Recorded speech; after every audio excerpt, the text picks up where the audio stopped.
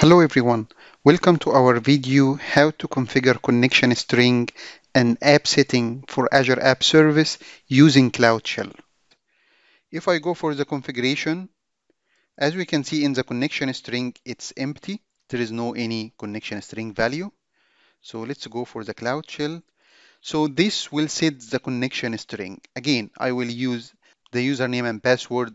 I use them when I create the SQL logical server, and also naming the connection string as my connection and using the name of the database that I created before. So just set that, which will change the connection string value in the web app. Let's see that, refresh here.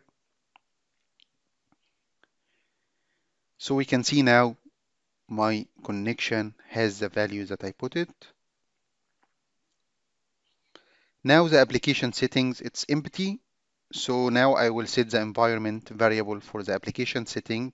So as we can see here, pre-production. So this in order to hide the error.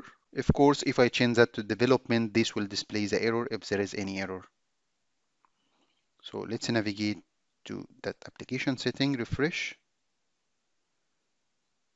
If we click now, we can see that with the production value. At the end, I would like to thank you for watching the video.